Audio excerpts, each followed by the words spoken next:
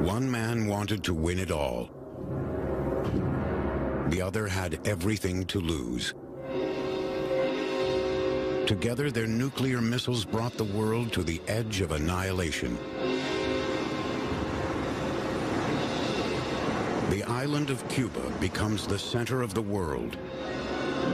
Fidel Castro says the Russian missiles are for defense, but for others, they are a deadly threat.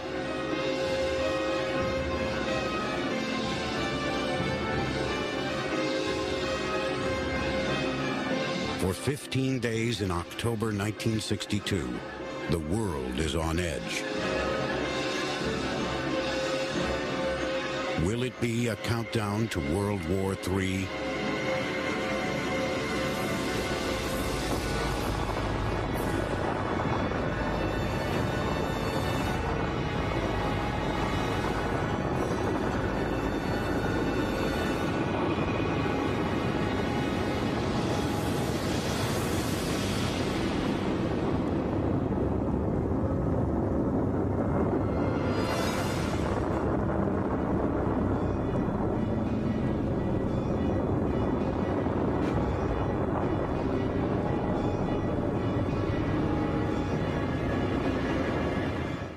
On October 22nd, 1962, President John F. Kennedy broadcast a special message to the nation from his office in the White House. Here is President Kennedy as he delivered that message, bearing on recent events in Cuba. 10 seconds to go. Never before have so many waited so anxiously for the words of an American president. Good evening, my fellow citizens. This government, as promised, has maintained the closest surveillance of the Soviet military buildup on the island of Cuba. Within the past week, unmistakable evidence has established the fact that a series of offensive missile sites is now in preparation on that imprisoned island. To halt this offensive buildup, a strict quarantine on all offensive military equipment under shipment to Cuba is being initiated. All ships of any kind bound for Cuba, from whatever nation or port, will, if found to contain cargoes of offensive weapons, be turned back. The message was we were determined to get the missiles out, and we were prepared to fight to get them out. But in the meantime, there is a period where we're not going to fight. We're going to impose a quarantine, and that's implied a time for negotiation. Should these offensive military preparations continue, thus increasing the threat to the hemisphere, further action will be justified. I have directed the armed forces to prepare for any eventuality.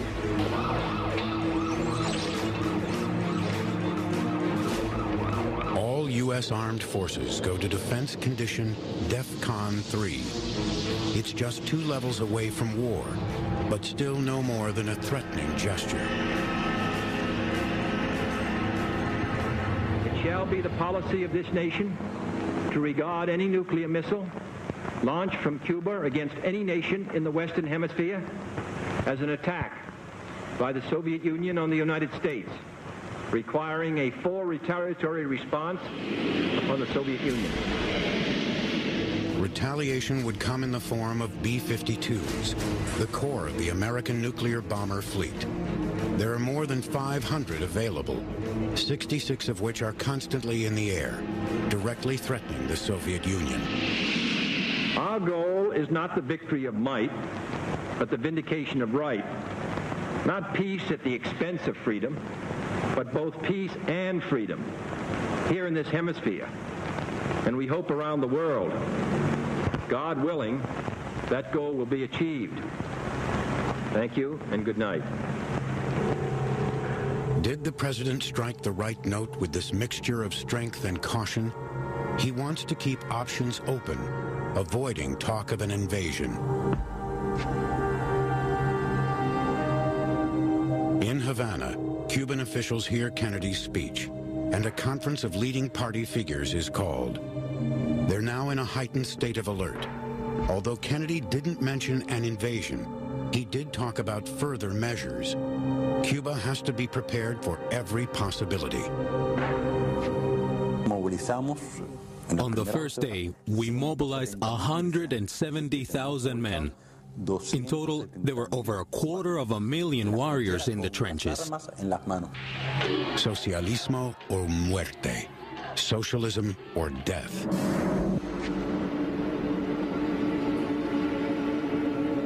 Although it's thousands of miles away, Germany is very close to the conflict. It always has the potential to be a future battleground for nuclear exchange between the two superpowers. The United States informs its German allies of the situation.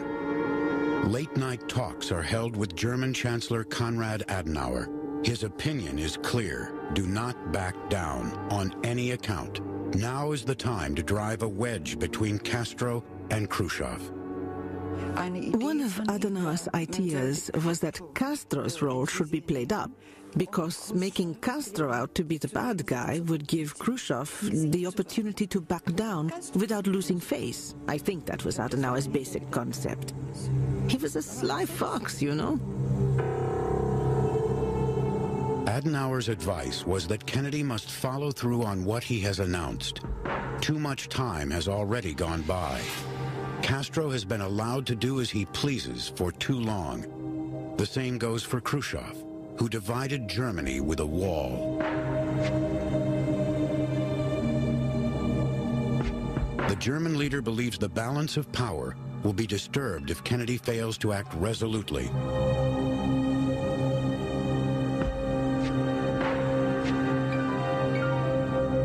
The blockade allows the Kremlin to sound the all clear, at least temporarily. Cuba is not going to be attacked, for the time being. Naturally, there was a sense of relief when Kennedy announced the blockade. Because in the language of diplomacy, that means I am prepared to negotiate. Khrushchev wants to demonstrate that there is no need to panic. The public will not see an agitated Soviet leadership heading home. The conference room becomes their dormitory. In the adjoining room, where the only bed has been prepared, Khrushchev lies down knowing his plan hasn't succeeded. But he has no intention of backing down yet. The game of poker has just begun. But is the high-stakes game worth the risk?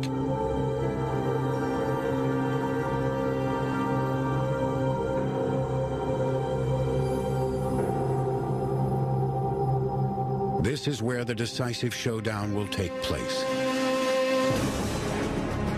Kennedy's armada is moving into position. 60 heavily armed ships form a ring of steel and cannons.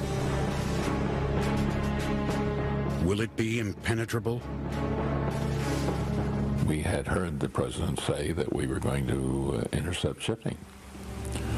So the very first question that the commanding officer of the VSOL directed at me was, Commodore, what do I do if we intercept a ship approaching Cuba and he refuses to stop when I ask him to stop?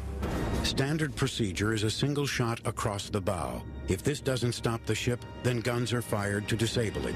And finally, the ship is boarded. But wouldn't the firing of guns mean war? It was a mistake, I think, not to have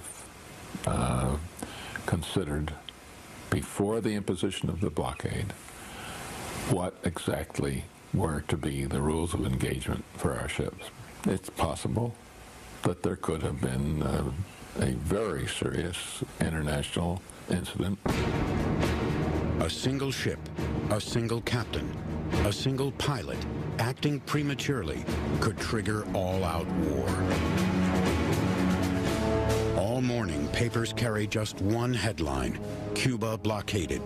Hundreds of millions read it, knowing this could be the beginning of nuclear war.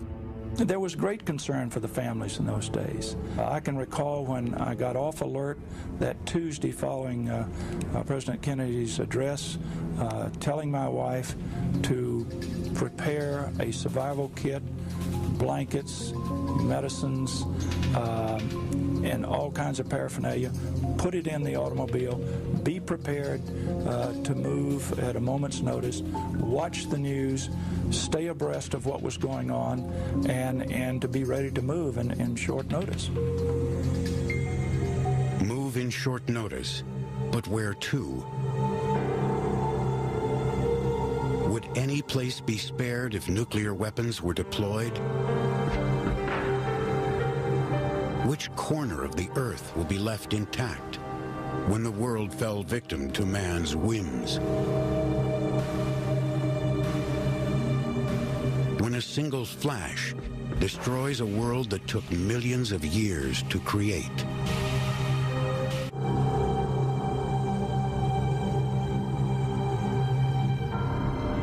The night after the speech, President Kennedy signs papers that put the naval blockade of Cuba into effect. It is a signature into uncertainty.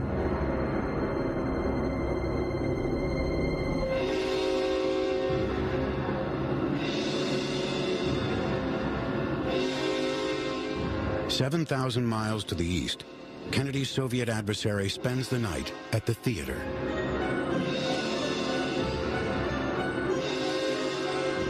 Just before, Khrushchev openly condemns the blockade as an unacceptable act of piracy. But now he is going to enjoy the opera. Mussorgsky's Boris Godunov. The story of Tsar Boris, who rids himself of another Tsar. Is it a message of sorts?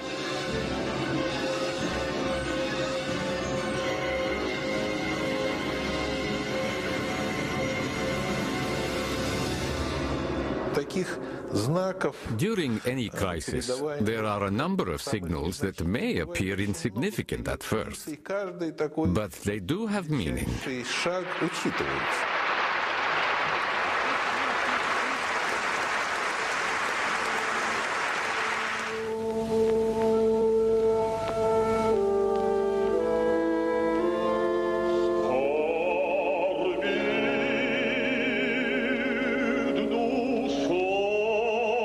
My soul is in torment. There is an unknown fear within me, a terrible premonition. The man singing the words in Russian is an American on tour. He is going to have champagne with Khrushchev afterward and drink a toast to world peace. Look at this. Even though a blockade has been announced, we are chatting with an American opera singer. That was our way of indicating that we also wanted to negotiate.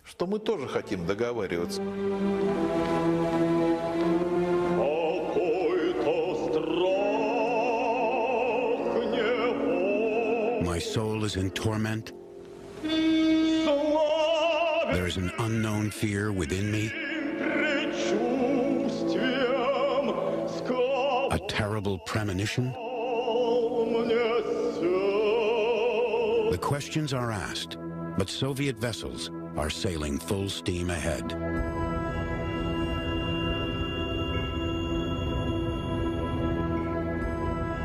And the Soviet ships were approaching that quarantine line with no indication that they were going to do anything other than continue towards Cuba. If they try to violate that quarantine line, are we going to be the first to use military force? About 20 Russian ships are still heading for Cuba. One loaded with nuclear warheads reaches its destination just minutes before the American blockade closes. What will happen to the others? We were sitting there looking at the television pictures.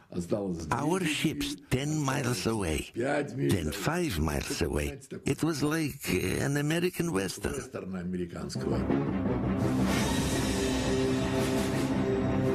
Will there be a showdown? When will the first round be fired?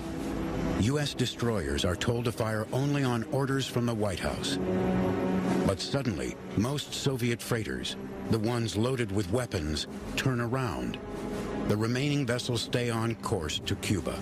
Is it a sign of confusion or cool calculation? It was our way of saying, we will not send our ships across the line you have established. And Kennedy got the message. He did not even try to stop the Soviet tanker, the Bucharest, or the East German passenger ship. The East German cruise ship, Volker Freundschaft, is touring the Caribbean. One of the passengers, Willi Schaefer, is filming on board.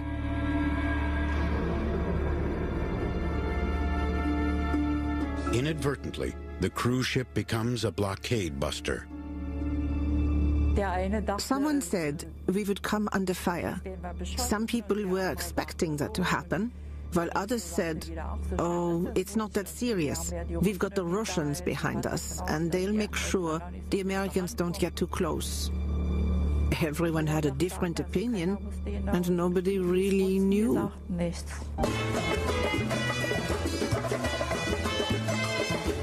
The Volker Freundschaft enters Havana Harbor. A tourist's home movie shows no signs of a crisis. The people on board have no idea that they too are part of a risky game with high stakes.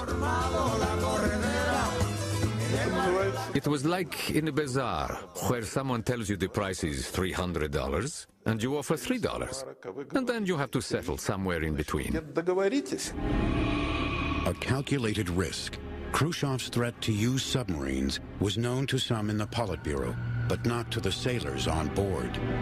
Khrushchev said that if the Americans were going to act like pirates, he would tell our subs to sink their ships. But we didn't know he had said that.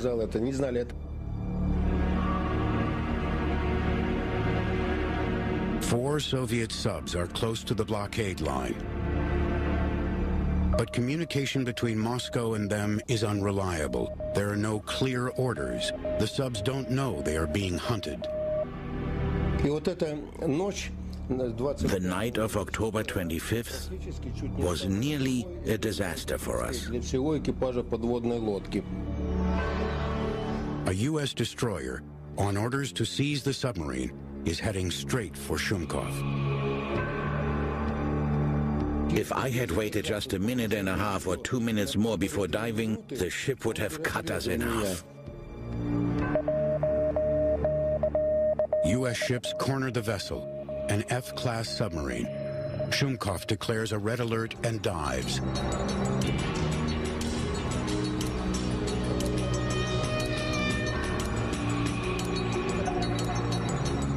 A cat-and-mouse game begins.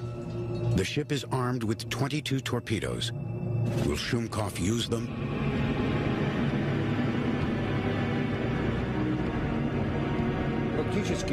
With the Americans, we were like two people fighting a duel. And you know very well that in a duel, the first person who fires is the winner.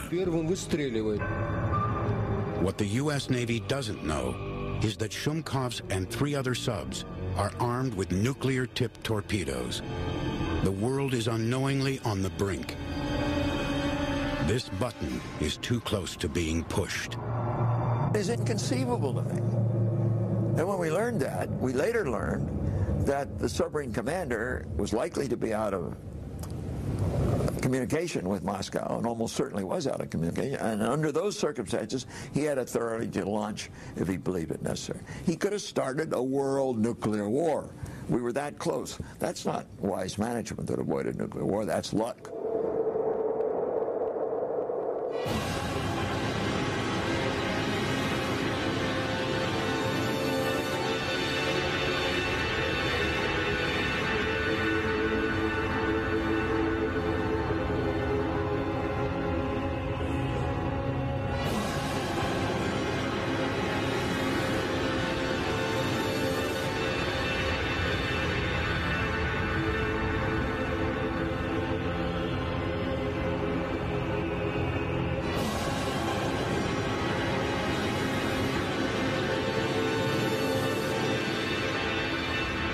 Luck, a benevolent turn of destiny that spared the world. This time.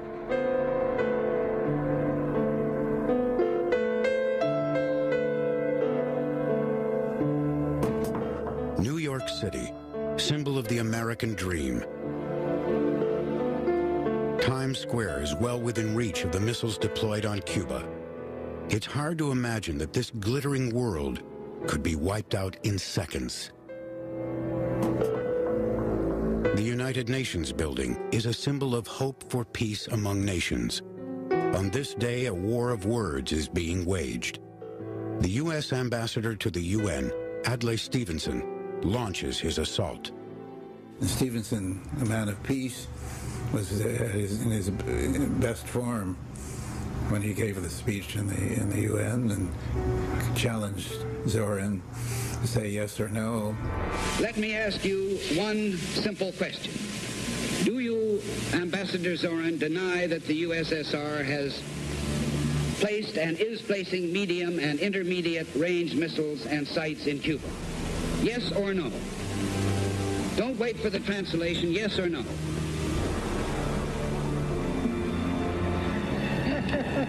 Poor old Zorin probably didn't know whether there were missiles in Cuba or not. Or is that your decision? I am not in an American courtroom, sir, and therefore I do not wish to answer a question that is put to me in the fashion in which a prosecutor does. In due course, sir, you will have your reply. And you can answer yes or no. You have denied that they exist. I want to know if I've understood you correctly. I should like to say, sir, would you please continue your statement? You will have your answer in due course. Continue your statement, please. You will receive the answer in the due course. Do not worry. I'm prepared to wait for my answer until hell freezes over, if that's your decision. Like Ambassador Dobrynin in Washington, Zorin at the United Nations knew nothing at all about it. When the Americans asked, "Do you have missiles on Cuba?" and they replied no, they were telling the truth as far as they knew, because they hadn't been informed.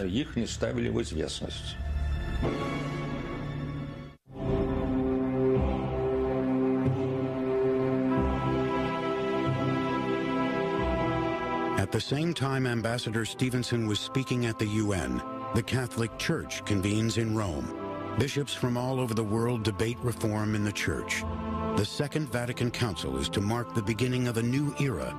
The Church is about to open itself to the world, to the people, to an era of peace. The Pope is familiar with the horrors of battlefields. During World War I, he tended to those injured on the battlefront. He's concerned about world peace. There was a tremendous sense of fear at the time. Of course, all the relevant people were very willing to help broker peace, if it would avoid a potential conflict, a nuclear conflict. Pope John XXIII is respected by both sides.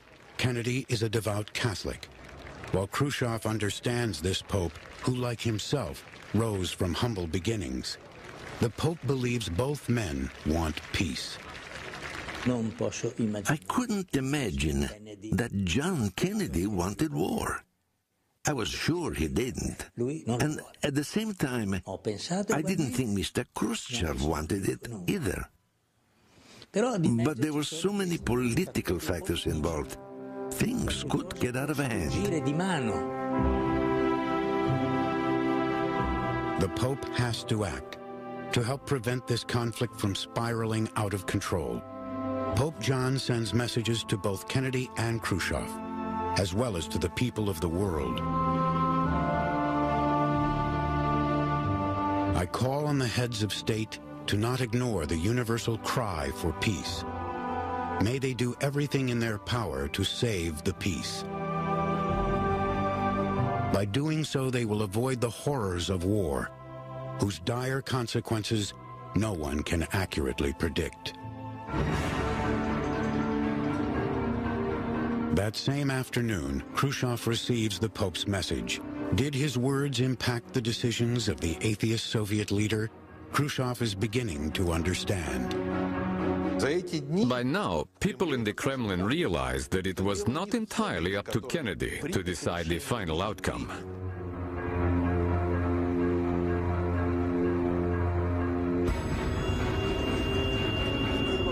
The main point was that the Americans considered these missiles such a threat that the people involved could no longer be guided. They were like an uncontrollable crowd. Something had to be done. There was only one solution. An agreement had to be reached. For the first time, Khrushchev considers withdrawing the missiles and orders a protocol to be drafted. Much has already been achieved. Cuba is at the center of worldwide interest. Now is the time to negotiate a guarantee of Cuba's security. But no one in Washington is aware of Khrushchev's wavering. The key players, as well as minor players, are struggling for a solution. At the end of the day, my bureau chief, Robert Donovan, and I went up to have a drink at the tap room of the National Press Club. I told Bob that I would need some money for expenses. The bartender, Johnny Prokop, who was a Lithuanian emigre, overheard us. And he heard me tell Bob that I would be going in on any Marine landing. He went down to the other end of the bar, and there was a Soviet press agency task man. He was also KGB. So Johnny, I think, was taunting, was teasing and saying, ha, ha, ha. You know, the Marines are going to go in, and you really guys, you're going to get it now. I think that's what happened. I got a call later at my office. Would I have lunch with the Konyenko, the #2 man at the Soviet embassy? And I said, of course. So we had lunch across the street, and we had a long conversation in which he was clear to me, he was pumping me, he was trying to get as much information out of me as he could. I had decided to frighten them, to tell them how serious I regarded the situation. So I told him emphatically, President Kennedy is not speaking lightly. He means what he says. If you don't get those missiles out of Cuba, you are risking an invasion, you're risking retaliatory strikes, not at Havana, but at Moscow itself, and he is not kidding.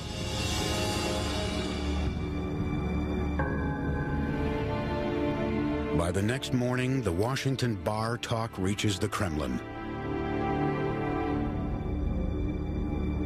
We've received word that the president had given in to pressure and said, let's attack Cuba. This news came from Washington. Apparently, a correspondent named Warren Rogers had been talking in the bar, and our intelligence service heard about it. That morning, Khrushchev dictates a personal letter to Kennedy with a conciliatory tone. You and I, Mr. President, he writes, are two men pulling on a rope with a knot. If that knot gets too tight, then only the sword may be able to open it. Khrushchev's message now goes on a long journey. It is a time when communications moved slowly via telegraph. There still wasn't any direct channel of communication. Every message was sent via the International Telegram Office. Whether it was someone announcing that his niece was getting married, or Khrushchev sending a communique to Kennedy. It is not until late that evening that the urgent telegram reaches the addressee. Everyone in the White House is stunned. Yes, I think it was a cry from the heart. I think Khrushchev recognized that his gamble in putting the missiles in Cuba had now backfired. He knew that war had to be prevented. He was bitter that the United States had not backed down. So the letter was an emotional letter, but it was not without reason and eloquence in its own way.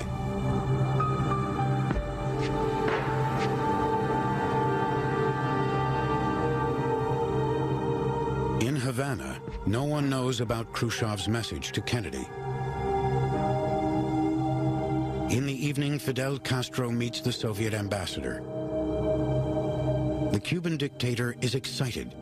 He wants his say in the crisis between the superpowers. He bets 20-1 that an invasion of Cuba is imminent. A lot of drinking goes on that night. Eventually, Fidel drafts a letter to Khrushchev. Castro sent a letter where he actually said that Cuba had to be protected, and if necessary, the missiles should be used. He was ready to sacrifice his country for the cause of socialism. The Soviet troops on the island think that a strike is imminent. Most expect the United States to launch an attack. They prepare for combat. The Soviet commander on the island, Isa Pliyev, orders the wooden crates containing nuclear warheads moved closer to the missile sites. Without waiting for orders from Moscow, on the night of October 25th, Pliyev distributed nuclear warheads to the units under his command. Then he informed Moscow. Are events spiraling out of control? The people know little about what's going on. The Caribbean is far away.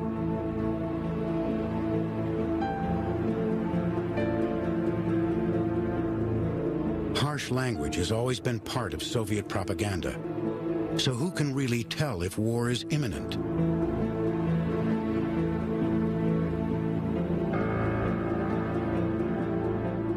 For reasons still not entirely clear, Khrushchev feels an American attack on Cuba is at hand.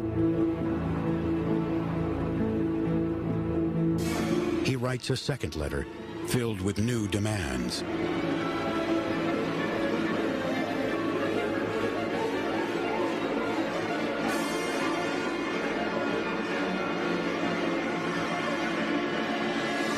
And it said, you take those missiles out of, those Jupiter missiles out of Turkey, or we won't take the missiles out of Cuba. That we could not accept. Did this mean that Khrushchev was now beginning to tighten up demands, and was it the start of a slippery slope? Would it mean that if we began to get into negotiations, every other day there would be some new demand added? Another question that was raised was, is this really Khrushchev? Speculation, conjecture, misunderstanding. What does one side know of the other? How far apart are Washington and Moscow? Uncertainty in Washington gives rise to fear.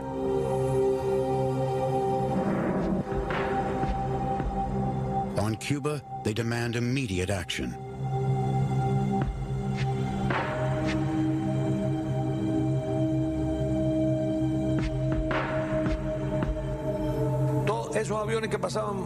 The planes flying overhead were a great source of annoyance. They were an insult. We had anti-aircraft power to deal with them, a lot of it. Machine guns and cannons all ready to fire. But the surface-to-air missiles are under Soviet command. These are state-of-the-art high-tech weapons, what the U.S. pilots feared most. October 27th, Major Rudolph Anderson pilots a U-2 for another reconnaissance mission over Cuba. And then the target appeared. Target 33. The Soviet command in Cuba is on edge.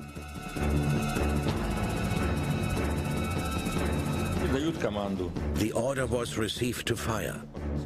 The order came from division headquarters, and the missile was fired. Without Khrushchev knowing, Captain Antonietz receives the command to fire.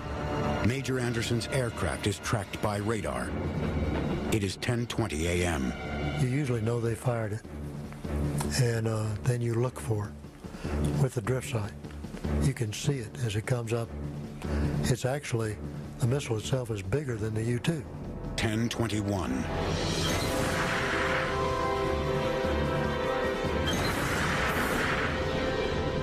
In Anderson's case, shrapnel came through his canopy and broke his facepiece.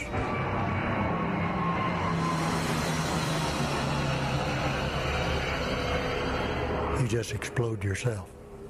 As they say, he came out through the facepiece. Is this finally war? We believed that the Soviets shot it down. They would do it intentionally, intending to escalate the conflict. And therefore we said, when we authorized the flight, we will not even meet if it's shot down. We will immediately attack. It was shot down. Thank God we met, and we decided not to attack.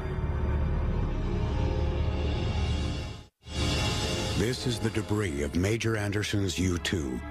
He is the first victim of the crisis.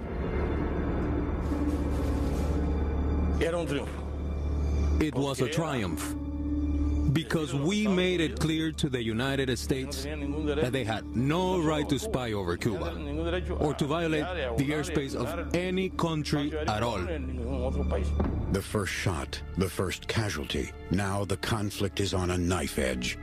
The more hardline members of EXCOM felt that the blockade had failed, that the Soviets were now threatening, that there was no diplomatic solution possible, that only unilateral military action by the United States could end the crisis in our favor.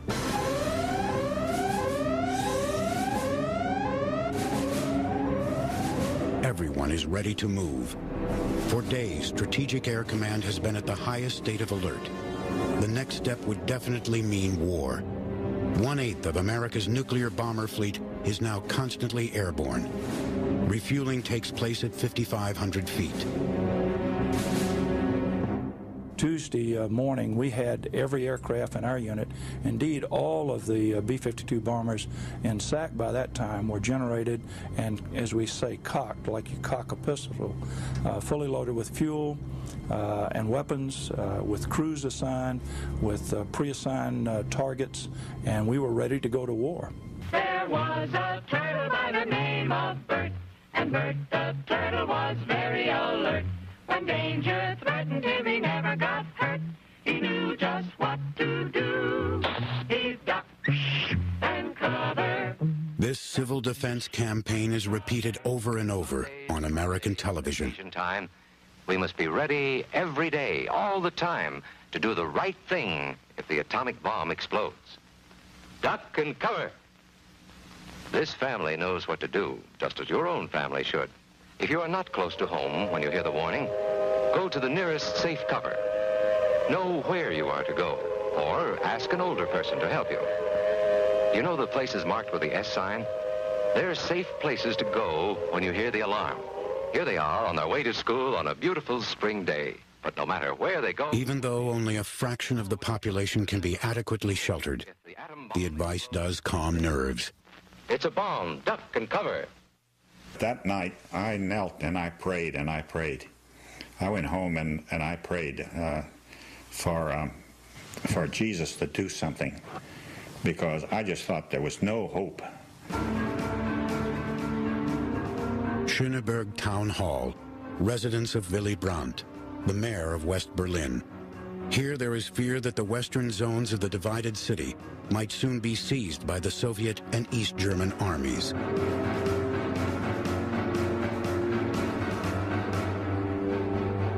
Brandt assures Kennedy of his loyalty.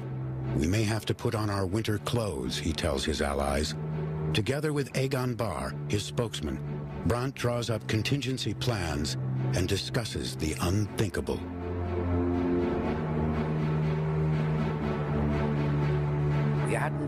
We had the impression the moment of truth had come, that everything was at stake. And for such a case, We had thought about calling upon the East German army to refuse to obey orders. It would have been a call via radio stations like RIAS or SFB. People were so eager for news via the radio in those days that it would have spread throughout East Germany. We already had this experience on June 17th.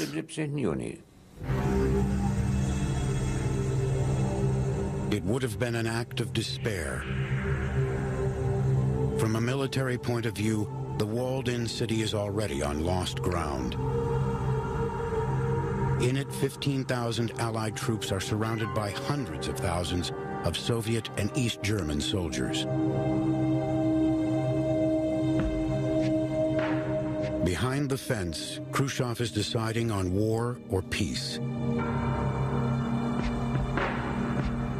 Should he stand firm or compromise?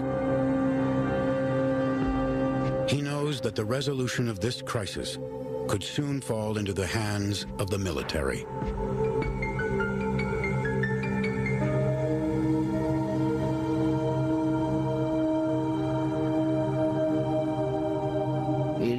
If an American plane can be shot down without authorization from the commander, then of course it made you think the armed forces might be capable of virtually anything. Firing a missile, for example.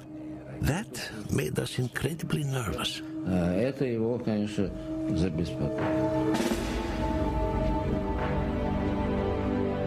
In these dramatic hours, a top-secret meeting is scheduled in Washington. Robert Kennedy summons Soviet Ambassador Dobrynin to meet him immediately. On the evening of October 27th, Kennedy called to ask whether I could see him. I said I would. His study was quite a mess. There was a blanket on the couch, and he looked rather disheveled and agitated. He said to me, "All our military experts in the Pentagon are unanimous in asking the president to authorize an armed response. You are continuing work on the missile bases. As a result, we shall be forced to attack you. This is a warning. That will mean war, and we don't want war, but what else can we do? We're helpless. But if you abandon work on those missile bases, I can assure you, we will not attack Cuba. Not now, and not in the future either. We need an answer in the next 2 days. We can't wait any longer." So I said, "And what about the question of the United States Jupiter missiles?" And he just looked at me and said, "If that's the only point at issue, I'm sure we can find a solution." The deal is made, a withdrawal of all Soviet missiles from Cuba in exchange for the withdrawal of all U.S. missiles from Turkey.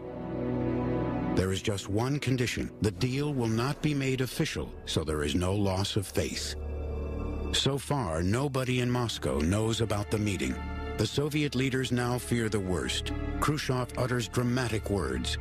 We find ourselves face to face with the danger of war, of nuclear disaster, and it is possible that all of humanity will perish.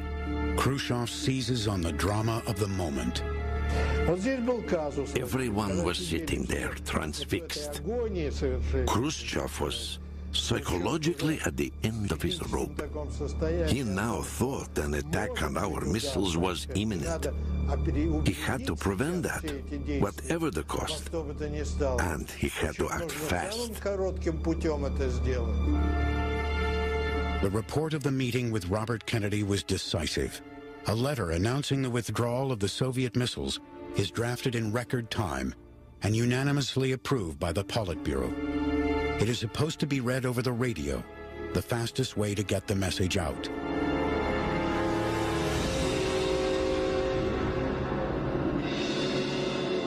It is a race against time. At breakneck speed, the Soviet Secretary of the Central Committee, Ilyatchev, races through Moscow's streets in his official limousine. All traffic lights are switched to green.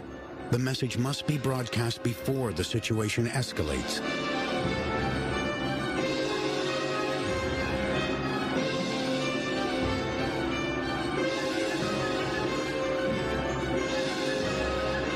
The Secretary's final destination is Radio Moscow, located on the 4th floor, an agonizing distance, as it turns out. The elevator got stuck. How long was he going to be trapped inside? A minute or a day? So he finally tried to shove the pages of the document out of the elevator. The letter meant to relieve the threat of World War III finally reaches the radio studio in the hands of a messenger boy.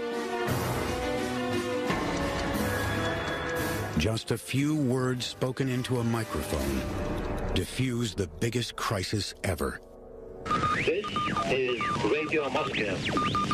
Premier Khrushchev has sent a message to President Kennedy today. The Soviet government has ordered the dismantling of weapons in Cuba, as well as their crating and return to the Soviet Union.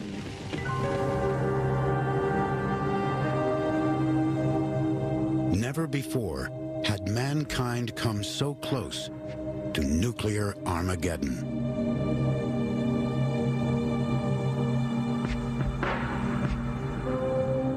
The world was the winner. The world avoided by the closest, narrowest margin the destruction of much of that world when two superpowers unleashed their nuclear weapons. The world was the winner.